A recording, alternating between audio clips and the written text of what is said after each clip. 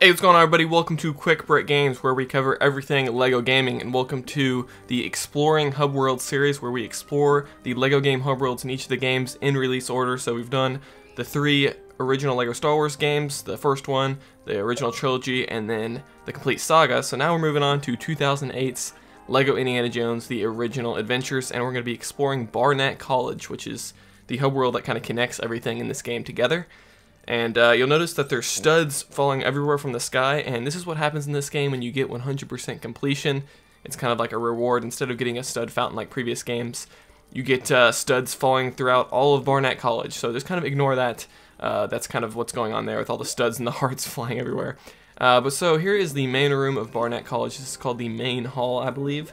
And you're going to see these 3 maps on the wall, and each of these maps corresponds to a different movie. So Temple of Doom, you know, The Last Crusade, Raiders of the Lost Ark, all of that, and you can kind of see what your completion is as you scroll over those maps. And then here you can select your level by selecting these different points in the map.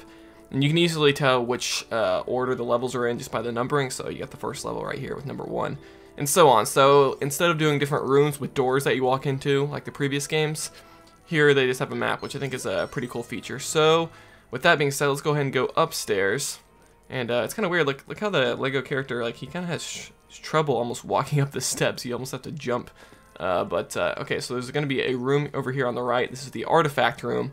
And artifacts are basically the mini kits in this game. So each of these little artifacts here is what the mini kits are for each of the levels. So here we have the mini kit for the Lost Temple level. And that's the idol from the first movie. And you got Into the Mountains mini kit. So basically, as you collect the mini kits throughout the game, you're going to be building these artifacts, and then once you build all of them, all of the lights will connect together, and you'll be able to basically access a secret area. So actually, I think if we do that, yeah, there's a Young Indy level, and then you unlock all these bonus levels like the Ancient City. That's sort of like the LEGO City levels where you try to collect 1,000,000 studs, and so forth. So basically, as you get all the mini kits, you'll kind of unlock some secrets there. So that's pretty cool. And you can even set this little, oops, I didn't mean to drop it. I wanted to set the diamond on top of here. And there we go. So there we go. The light kind of connects everything together, and that's kind of how you unlock things in this game. So that's pretty cool with the whole artifact room. It's kind of cool how they give the minikits sort of a use in this game. Whereas before, in like the complete saga, I don't think the minikits ever did anything. Like, you just kind of looked at them after you completed them. Whereas in this game, they actually are kind of tied to the bonus levels, which is kind of a unique feature. So we're kind of moving back here to the main hall, and there's going to be several rooms here kind of off of the main hall. So the first one here on the left is the library. And you kind of have a little bit of a typical library setting here. Again, there's characters that you've unlocked kind of walking around. And very cool there. A few tables there. And then right here is going to be the character shop run by the librarian. So the characters are kind of on books. So there's Han Solo from Star Wars, which is kind of cool. So this is where you would buy characters as you progress through the game. And it's kind of cool. The shop is separated in this game. So in the previous games, the shop kind of contained everything. Whereas in this game, there's sort of multiple mini shops that have each aspect of what the shop used to be, if that makes sense. So whereas before you could buy characters and extras all in one place, so this is the library is kind of where you just buy the characters.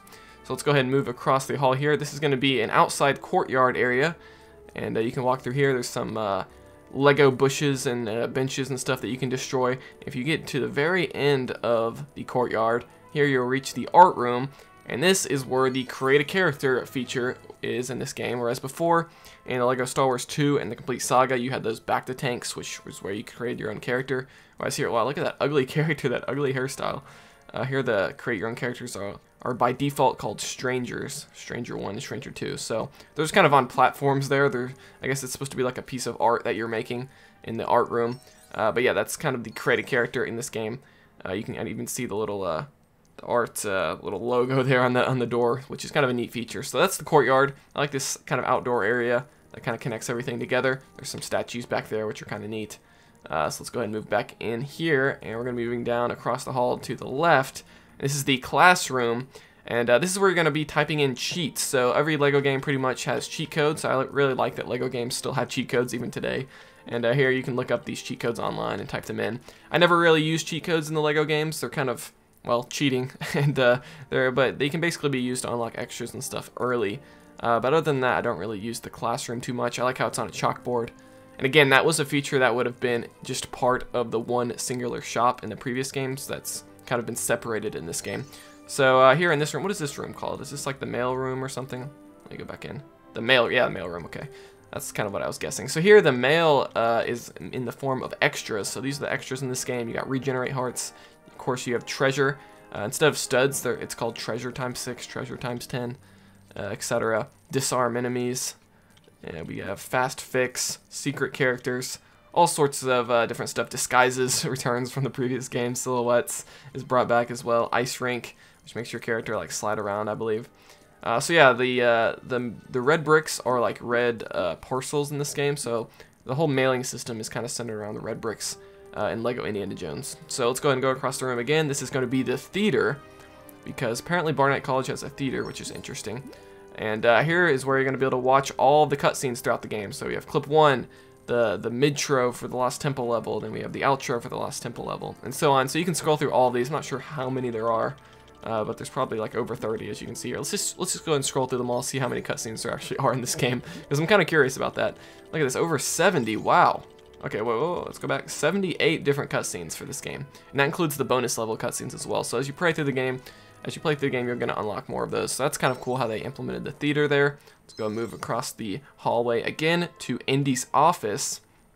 And Indy's office actually has a few Easter eggs here. So if you have a character that can read these little puzzles along the wall, you can solve that. And then there's also a what would you call this? Like the glass that only screaming characters, like the female characters, can scream in this game. That would break that open. And there's also the statue that you need certain characters to solve.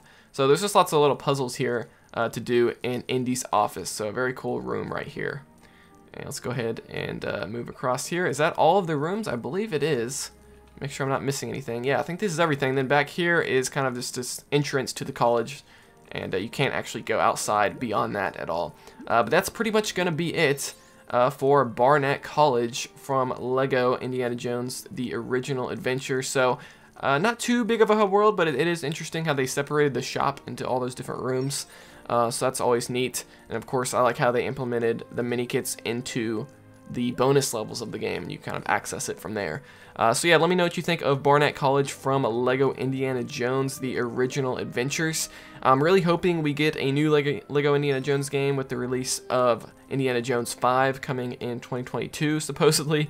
I haven't heard much more details beyond that with old Harrison Ford and everything. So maybe we'll get like some sort of recreation. I don't think they would remaster this game at this point. I think they would just remake all the levels from scratch, similar to what they're doing with Skywalker Saga. So maybe with that game we could get like a massive open world Barnett College where you can actually go outside, explore other buildings of the college and things like that, and maybe even go to the different countries and stuff that Indy visits throughout the movies. But that's going to be it for this game. I really like this game. It's really fun. And yeah, hopefully you guys liked it too. So stay tuned for the next one of our Exploring Lego Hub World series. I think it's going to be Lego Batman. The video game is going to be coming up next. So that'll be coming out here in the coming months. And subscribe for that. Like this video if you enjoyed it. Do you like Barnett College? Or are there things that you wish they would have improved about or changed? Do you like how the shop has been sort of separated? Let me know all of that. And I'll see you guys next time here on Quick Break Games.